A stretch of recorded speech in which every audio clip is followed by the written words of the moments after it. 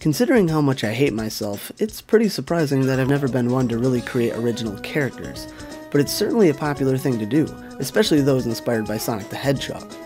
But what if you could create your Sonic OC and actually play as them in a game?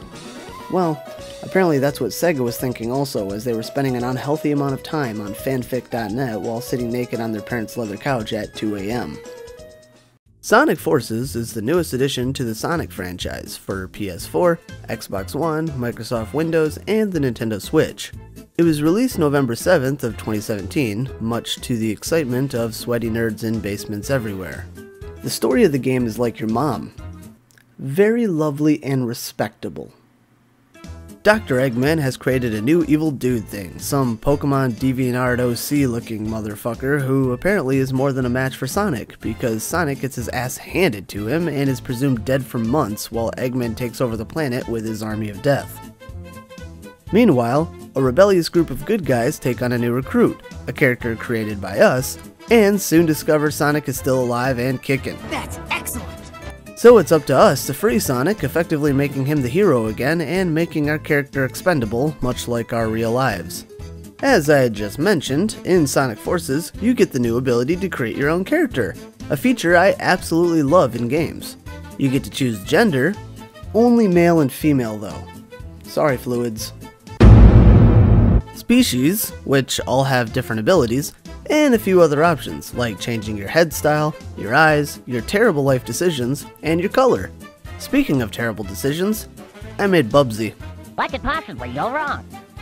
Not only do you play as your created character, but you also have to occasionally play as Sonic and Sonic Classic, just like in Sonic Generations, because the game hates fun, hates you, and doesn't want you to forget this is a Sonic game and not your Persona fantasy. You also get a list of missions that, once complete, unlock accessories for your character, so you can try to make them look cool and fail miserably. Since the only fashion sense you have is wearing your stupid sports ball hat on an angle, making you look like a total idiot. The controls feel a tad heavy, kinda like when you try to eat your sadness away, but there's too much, so you just eat like 10 pounds of food, then maneuver yourself sluggishly to the bedroom so you can lay down and stare at the ceiling feeling ashamed and wondering where you lost control of your life. However, jumping can feel a tad floaty and can be a bit difficult to land on the platform that stands between you and certain death. Also, when you play as your created character, you get a weapon that gives you added abilities, and the further you progress, the more weapons you unlock, which have different abilities and allows for a change in gameplay which adds to the replayability. The graphics of the game are honestly gorgeous. They definitely strive to make things look as beautiful as they could, which is funny since the main point of a Sonic game is to beat the levels as fast as you can, so you can't really stop to admire the looks of things. It's kinda like painting a smiley face on a bomb. Nobody's gonna see it before their face is melted, but it's appreciated all the same.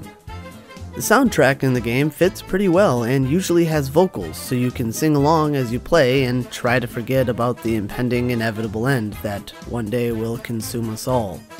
So, is it any fun? Well, I'd be lying if I said I wasn't enjoying myself while playing it. It's nice to finally have another decent Sonic game, which, you gotta admit, happens about as often as somebody coming back from a heavy meth addiction. What could possibly go wrong?